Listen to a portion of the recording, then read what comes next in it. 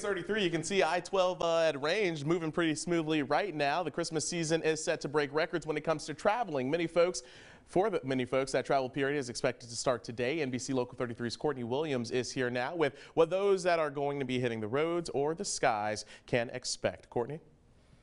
Hey, good morning, Jaron. Well, it's definitely going to be busy the next several days and probably into the new year, as many will be heading out to spend time with their loved ones for the Christmas holiday. Now, the year-end travel season is expected to break records as nearly 116 million people will be traveling starting today and it go through Saturday through the weekend, and also could go up to Wednesday, January 1st. Majority of the traveling will be by car, with nearly 105 million people packing up and hitting the highways, but nationally drivers could experience double the travel time today, with kids getting out of school for Christmas break and many Americans taking extended time off for the holidays. While some like the roads, others will still fly, but be aware of those peak airport travel.